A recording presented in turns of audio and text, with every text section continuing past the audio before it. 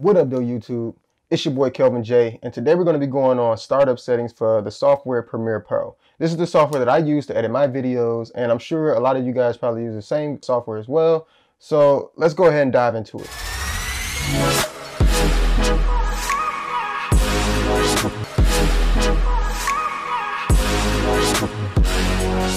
Alright guys, let's go ahead and open up our software. As you guys know, I use Premiere Pro to edit. Adobe CC, go ahead and check it out. It's pretty dope. So I'm editing on a MacBook. So this is a, what is it, a 13-inch Retina. It's one of the top ones though. So it's not the 4K cool dope one, but it's still something that's pretty good. Alright, so let's get into these opening settings here. This is just basic stuff. A lot of you probably already know this stuff, but as soon as you open up, let's go ahead and just open up a new project. We'll name this opening settings. And let's see, we'll save it to, we'll just save this right to the desktop. By the way, that's one of my clients, Philly, right here in the background. Hope you guys enjoy peeping the photography. Let's see here. Just gonna save that right to the desktop. Choose.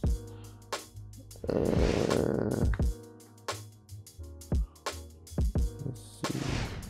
Now, some people will, and this depends on your computer settings and everything, but some people will have it set for Metal, some people have it set on OpenCL, some people have it on software. If I'm not mistaken, if your computer has a more powerful graphics card, then you would most likely use the GPU acceleration OpenCL. You'll have CUDA or something like that on your computer.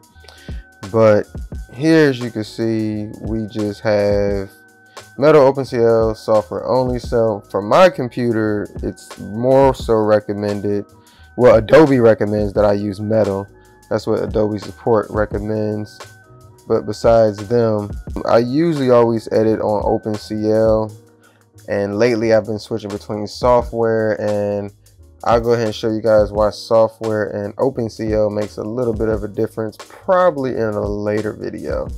But for right now, we're just gonna keep it on OpenCL. Time code, I don't mess with this, leave that the same. Audio samples, leave it the same. DV, I leave that DV here. And I know Adobe, when I spoke to Adobe Support, they also suggested to have it on DV for my computer settings versus HDV. So if you have a faster, better computer, you'll probably end up using HDV most likely. But we'll leave that, we won't uncheck that, leave that blank. And yeah, let's go ahead and open up the file. As you can see, it saved it right here to the right side on the desktop, which is what we wanted. So now that we got the video, now that we got the software open, this is my layout that I made. I put my boxes, this is my overall design of how I like everything to be placed while I'm editing. Now you can open video footage through the software, or you can drag and drop. I prefer to drag and drop. So I'm gonna go ahead and drag and drop this into my workspace here.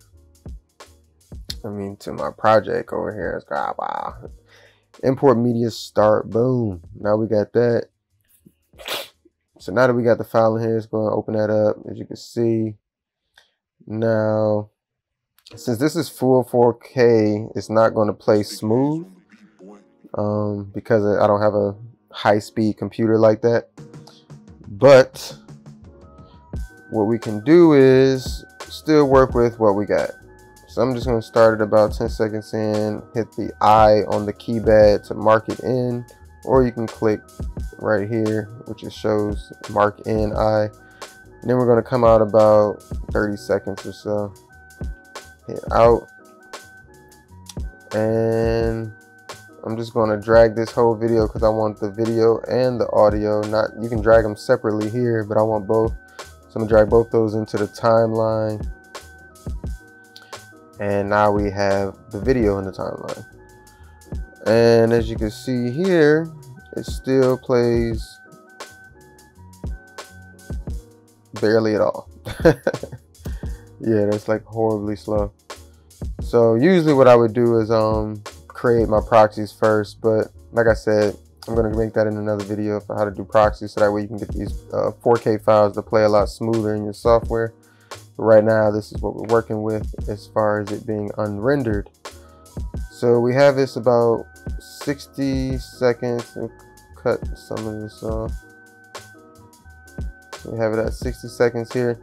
Now that we have the timeline created, we're going to come up to our sequence and sequence settings, and here now it automatically made the timeline the same settings as the actual video footage, because I dragged and dropped it right into the timeline. So the sequence was already set up for you to match exactly what the original frame size is. But if you come down here, you see the video previews for when you render is a lot lower, which when you're doing your editing, I suggest to have it the full 4000, the full frame, because if you do it that way, you can end up exporting it a lot faster than exporting. But let's see, for now, what we're going to do is hit cancel, exit that out the timeline, and we're going to make a whole new sequence. So let's come up here to File, New Sequence. And here I shoot with the Canon Mark IV. So here I just have the digital SLR here.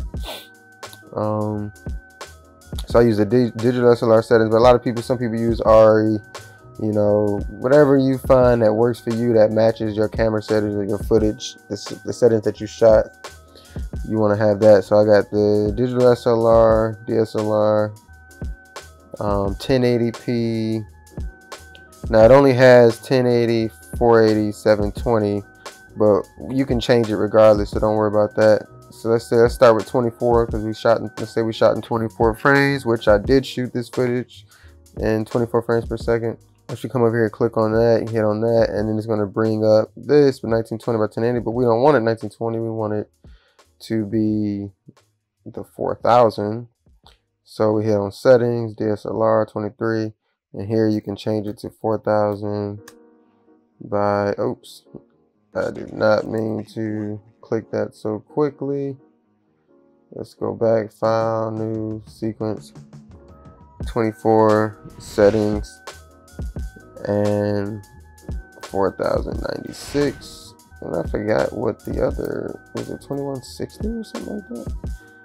I forgot, but I can always come back and change it to correct it if that's wrong. That doesn't look right, but that could be right. I don't know. 2160. Square pixel is going to have that on 1. No field progressive. I want it on progressive scan, not upper or lower fields. This is what most digital uses and most currently standard is nowadays, progressive scan. 23.976. Leave that the same. 48, leave that the same. And here I usually would set this for either the same as the 4000, 2160, or have it a lot lower if you want your previews to render a lot faster in the software. But if you're looking for competitive exporting times, you can have it the same as that, so that way when you have to go back in to change things for clients, it'll be a lot faster on the export. So right now, let's keep it low for faster importing here. Leave that the same, hit OK. So now we created our sequence. And if you go back up, you can check the sequence here, sequence settings. It's exactly what we just set up. And voila. Now also another thing to keep in mind, when you did create your sequence, you can also change the name, sequence name. So you could come here, settings, blah, blah, blah, blah, blah, create your thing, change the name to, let's say, DSLR 4K settings or something. And then you can hit save preset. DSLR 4K settings. Boom, and it'll save this preset right over here on the side. So instead of clicking on digital DSLR, you could just go straight to the setting that you created, and it'll pop up right down here in customs. As you can see, I made a few other ones here for a couple other settings that I use. I actually need to delete some of these actually. Insta settings. Boom, boom, boom. But yeah, so the DSLR 4K settings, that's what we named it. Boom.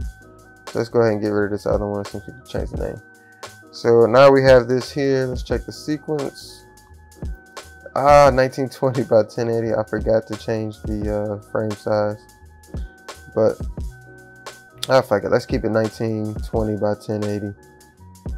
Yeah. Alright. Now that we got these, let's delete. Actually, yeah, now that we got these, let's delete this one. Let's delete this one. And we have this sequence here. So let's go ahead and drag this into our timeline.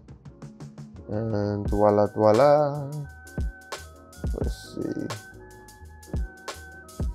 Scale to frame size, because remember, this box was 19 by 20, and the footage we have is 4K, so you can see it's a lot larger. This is the regular size here. And as you can see here in this frame in our timeline, you can see that it is a lot larger. So let's go ahead and just scale to frame size, right click, scale to frame size, boom, pops it in there. And if you want to get rid of these black bars on the side, then go to effects control and scale. I just raise it up to like 108, boom. And if you want to make sure it's right, 106, yep, 108 was about good. It's 108, and just click on it to type it and change it. It's faster in my opinion than versus trying to scroll it like that. So there's a 108, boom. Now you have your video clip set up. We can go ahead and render this sequence, render in and out. I set up my shortcut keys for Command E, which I'll show you guys in another video how to do shortcuts. But I set that up Command E. So let's go here, hit Command E. I'm on a Mac, so it's Command E for me. And let's see how long this is going to take to render. Alright guys, that's pretty much the end of this tutorial. I hope you guys enjoyed it. If you did enjoy it, please hit the like button, hit that alert button, subscribe, and leave a comment below letting me know about any future videos that you guys would love to see me do, or if there's tutorials, editing tricks, tips, anything like that. Just go ahead and comment below, let me know what you think. And yeah, you guys enjoy your day.